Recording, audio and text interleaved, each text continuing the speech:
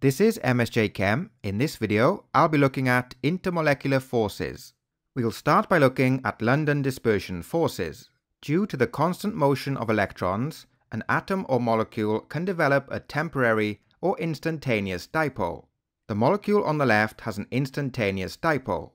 At a point in time, all the electrons might be on one side of the atom or molecule, giving one side of the atom or molecule a temporary negative dipole.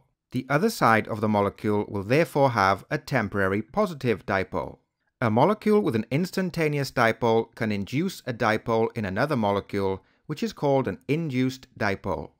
The combination of instantaneous dipoles and induced dipoles result in London dispersion forces between molecules. Next, we look at the effect of increasing molar mass on the boiling point of the diatomic molecules in group 17. If we look at the molar mass, we can see that as we go from fluorine to chlorine to bromine to iodine, the molar mass is increasing. If we look at the boiling point, we can see that it is also increasing. So from this, we can see that as the molar mass of a molecule increases, so does its boiling point. And the reason for this is that as the molar mass increases, the strength of the London dispersion forces between the molecules also increases, and this results in a higher boiling point.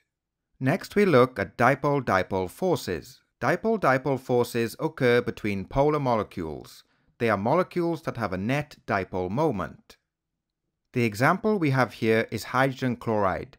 Hydrogen chloride is a polar molecule because of the difference in electronegativity between hydrogen and chlorine. This gives the chlorine atom a negative dipole and the hydrogen atom a positive dipole. The dipole-dipole force is the electrostatic attraction between the positive and negative dipoles in the molecules. And finally, we look at hydrogen bonding. Hydrogen bonding occurs when a hydrogen atom is bonded to either a nitrogen, oxygen, or fluorine atom. Here we have three examples of molecules that can form hydrogen bonds. Each of these molecules has a hydrogen atom either bonded to an oxygen, a nitrogen, or a fluorine atom. Here we can see hydrogen bonds between water molecules. The hydrogen bond is between the positive dipole on the hydrogen atom and the lone pair of electrons on the oxygen atom. Because of hydrogen bonding, water has a much higher boiling point when compared to other molecules with similar molar masses. In this graph, we can compare the boiling points of the group 14 and the group 16 hydrides. Starting with group 16, we can see that H2O has a much higher boiling point compared to the other group 16 hydrides.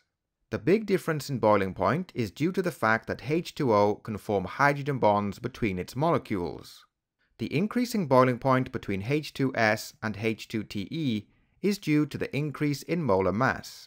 This results in stronger London dispersion forces between the molecules and an increase in the boiling point. Next, we look at the trend in boiling point for the group 14 hydrides. Starting with methane, which is a non-polar molecule and only has weak London dispersion forces between the molecules. So as we go from CH4 to SNH4, we can see that the boiling point increases. This is due to the increase in molar mass and the stronger London dispersion forces between the molecules. So let's end with a summary.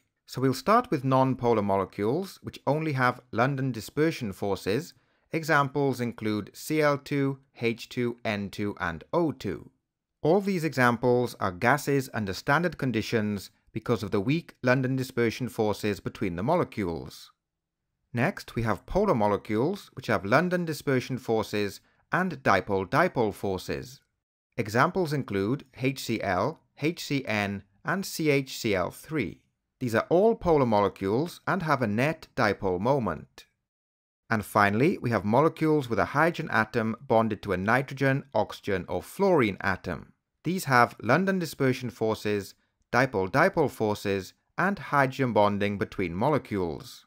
Because these molecules are able to form hydrogen bonds, they tend to have higher boiling points when compared to molecules with similar molar masses.